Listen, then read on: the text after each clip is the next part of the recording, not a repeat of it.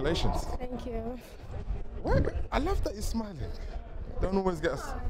Don't do that. To me, it's always love. Always. Okay. Well done, you're having a great season. Thank you. Firing.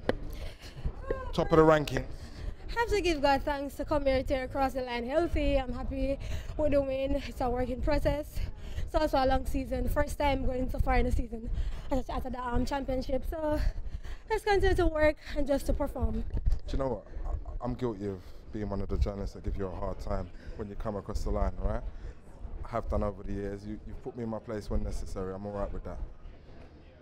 Is it because we don't understand the process and that it is a process sometimes? Why I might get the reaction I get? Because if I look at 2017 till now, it's just been up and down.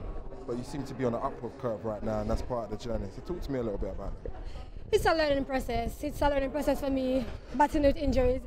I never know what pain feels like. I never know what to sit in to watch others train.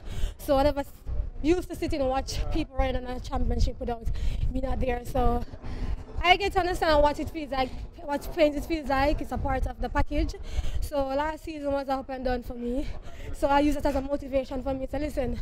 No matter what the pain is, I have to just continue to smile. You can let anyone see your pain and to see what you're going through. So I think I've learned for the time I've been in this sport. I think I've grasped a lot. I learned a lot about you through your social channels. You're quite expressive. You're very to the point. It kind of gives me an insight into the type of character you are that I might not get anywhere else. Is that why you do it? Because sometimes you're misunderstood? No, I'm a person just to get to the point. I think people always say I'm just bold, straightforward. I'm a straightforward person. If I have something to say to you, I just say it to your face, not behind your back. So I'm a straightforward person. Whatever I post is from the inside. So expectations ahead of Doha. Talk to me. Expectation is to stay healthy as usual and focus. As I said, a long season, first time competing in September. Normally we close my season in September, now I'll be competing in September. So I think I'm happy going to the World Championship. Once I just held my head high, stay focused and healthy, looking for some great championship and some great competition. I was going to ask my next question and my last question.